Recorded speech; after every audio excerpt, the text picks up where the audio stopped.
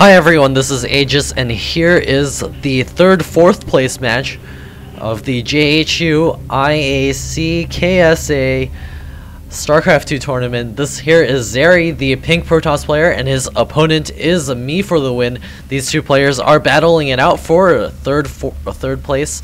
The loser obviously will be taking a fourth place. I believe it is a best of 5. We'll see who is able to take down these games.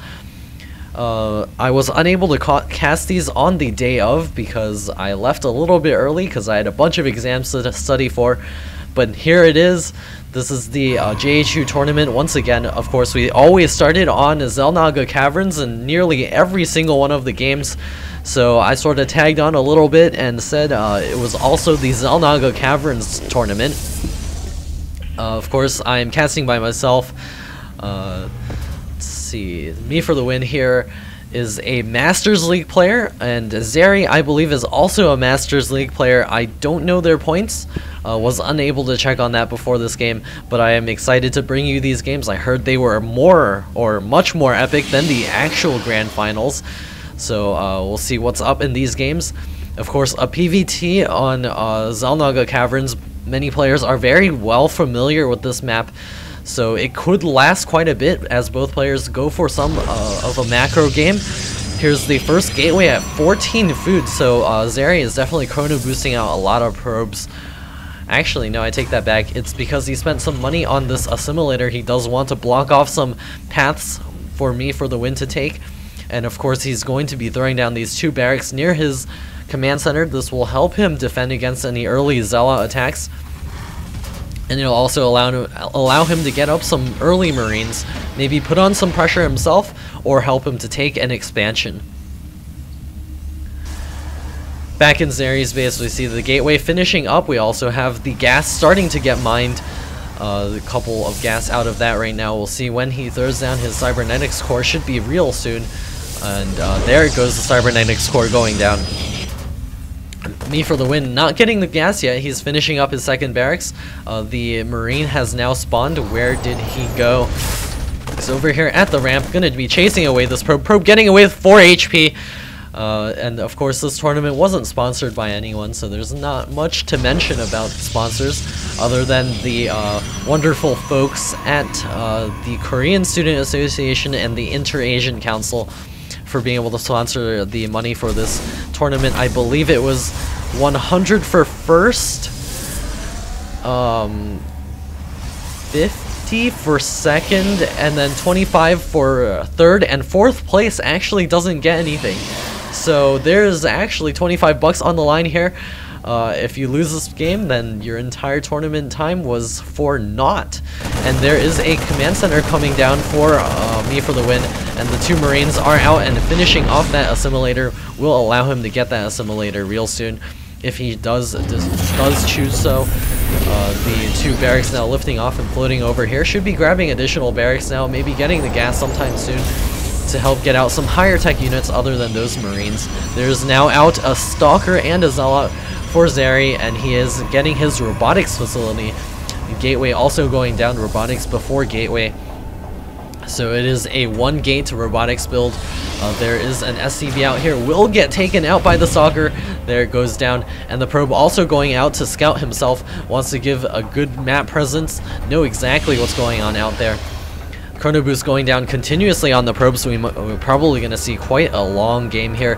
The Cybernetics Core is still researching the warp gates, indicative that he has not spent any Chrono Boosts on this, I believe. I wasn't careful enough to check that for you, but a bunker coming up for me for the win. Definitely wants to help defend his early expansion. He's got plenty of Marines. The command center should be switching over to an orbital command real soon, and there it goes. The double gas is also up. Factory is coming up for me for the win.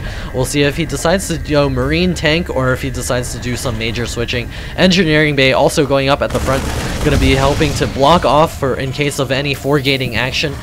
Me for the win does not know that much about Zeri's base, for all he could know, it could be a 4-gate coming up, but we don't see any of that business at all. The first observer moving out, making a second observer over here just in case of Banshees. Here his vision is also not very large. He doesn't know about this command center that is currently just producing SCVs and mules for the main of Me for the Win. If we take a look at income, should show the orange player a little bit ahead. Yes, it does. Also a little bit ahead in terms of harvesters, just because he has the second command center. Now Zeri grabbing his natural expansion with this nexus over here, also throwing down a pylon, will allow him to warp in units up at the front of this base. As you all know, we did start nearly every single set of games with Xel'Naga Caverns, so I wonder if these players are sick and tired of this map yet, but it will help them to refine their gameplay on this map. They'll know every single trick by the time they are done with this matchup. These matchups, Me for the Win floating out his command center and will be landing it at the natural expansion. Oh, scanning and picking off that observer. Always good to pick off those observers. It does provide crucial information. However, that observer, I do believe, saw the orbital command floating out, so Zeri does know about Me for the Win's expansion timing. There's the siege tank coming out. Siege mode is on the way. Second siege tank also in the queue, so it is marine tank. We'll see how many gases he decides to grab at the natural expansion. Both gases going down relatively quickly, so we should be seeing a lot of tech or a lot of tanks here real soon. Zeri here now getting the Colossus Den. Oh, we'll see it in his base somewhere. There's the Colossus Den over here. Zeri will be headed for those big, heavy-hitting Protoss units. The Colossus also starting to saturate his natural expansion, grabbing one of the gases. Will be grabbing the second one soon. Also gearing up to take a third base. Going to be killing off these rocks really early to help him secure that back expansion. Maybe even trying to move out a little bit to do some damage to those center rocks to help him to take the gold expansion. Me for the Win is just bunkering up and hunkering down. We'll be trying to get out additional siege tanks before a push. It's a very scary push that will be coming up. Factory is going down again. We'll be seeing double tank production real soon. Blue Flame Hellions are also going to be out on the field. Starport coming up will allow him to get some medevacs, to do some dropping action, or just to heal up the infantry, make them that much more resilient. We see here Zeri moving out and killing off an SCV that was scouting up the front. The first Colossus is also in the queue. He should be getting out plenty of those before he is able to push. However, Me for the Win is getting a tech lab on the starport, so I guess he does not know about the Colossus Den. No, he does not. No scans going down. Second Colossus getting queued up in here. More siege tanks out on the field, also getting a command center. Will be looking to secure an expansion for himself in the center, throwing up probably a planetary fortress to help defend that, making it very, very hard to break without any Templar or big units like the Colossus. Also will allow them to kill off a lot of Zealots as they charge into that. Zeri getting himself a pylon block there, just a tad. He's going to be throwing down additional pylon in the back to help defend this back expansion. Here comes a floating barracks. We'll be checking out the center area, continually popping an SCV over here to check out all of the watchtowers and make sure no pushes are on their way. There's an unsiege tank over here. We'll see when he decides to move out, probably as soon as this command center finishes up. The double armory going to be churning out those upgrades. You know, if we are to be mean to Terran players, you'd force them to go back to the armory with each of their mech units to pick up those armor upgrades and pick up those tank damage upgrades. Wouldn't that be mean? There's the destructible rocks going down at the gold expansion for Zeri. He will be trying to take his gold expansion real soon. Won't be able to build it ahead of time, just like how Me for the Win has done here. Should be trying to float out real soon. There is a Raven out in the field. The point defense drone will make those stalkers basically completely useless in one area. So Zeri does want to make sure he doesn't get his stalkers caught out of position. He doesn't have that many stalkers out in the field though. However, I don't think Me for the Win knows there are those Colossus out on the field. He might be able to guess it, but no Vikings out on the field just yet. Bunch of turrets and bunkers being thrown up in the center. Supply depot as well to help block off these spaces. SCV continuing to check all over the place. Going to be sieging up the tanks over here. And the Colossus moving forward. Going to be moved back. And those rocks are going to be going down really quickly. The armory double upgrades going up for me for the win, and Zeri is going to park by this Xel'Naga watchtower and be content to sit back just a little bit. He is setting up a couple of pylons over here and probably looking to throw down that Nexus real soon. And there goes the Nexus, so both players will be securing their their gold expansions real soon. And there's the command center lifted but not quite floating out just yet. Here comes a push from Zeri. He's moving along this side. It does force me for the win to unsiege. And the Colossus on the high ground will be doing some damage to the Sea Shanks. However, the Sea Shanks do force the pushback. Colossus just taking some minor damage to the shields there. We'll be able to regenerate that really easily. Now Vikings are coming out onto the field to help deal with those Colossi. Just producing them one at a time. There are no reactors on the starports for me for the win. He's still got his double armory, not quite upgrading right now. Protoss is getting ground armor +1, and the Zealots are getting their charge upgrade. Gonna be moving along this path again. Gonna be killing off a couple of Marines and just backing up. Gonna be forcing me for the win's siege tanks to just move back and forth to defend this area. Planetary Fortress is now coming up, and Zeri's own gold expansion is almost complete.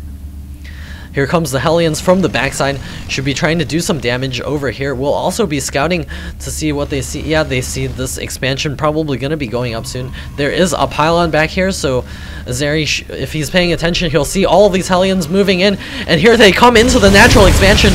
Let's open the income tab. And there go down a ton of probes, 53 right now. We should see that number just plummet down. The two stalkers blocking here. Zeri also moving over here, frying at these units. 27 harvesters left for Zeri. The stalkers also getting toasted there, losing some shield and some hit points.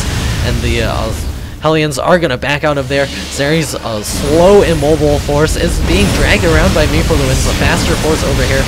And the Hellions all get caught out of position, focusing at that pylon, and finally gonna get backed up over there. Gonna lift them up with a medevac. The harassment will continue, warping in additional Zealots over here. Zeri's Colossus force is starting to get larger and larger. There's 5 Colossus out in the field right now. He's starting to replenish those harvesters. 34 to 71. If he likes to drag out too long, me for the win will be so far ahead in terms of that harvester count. And here comes the drop with the medevac floating into the main. There's not that many probes left in here, so Hellions will be able to kill a couple, but not that many. Is forcing Zeri to bring his army back again. There's a couple of probes over here. Doesn't look like those Hellions did get taken out. Me for the wins. Medevac is going to get killed off by those stalkers. Is there blink out in the field? No, not quite. So Zeri is just content to park his army out here for now. Me for the win. More tanks just popping out over here. Getting another expansion up. He's feeling really good right now. There's even a floating factory over here. What is up with that?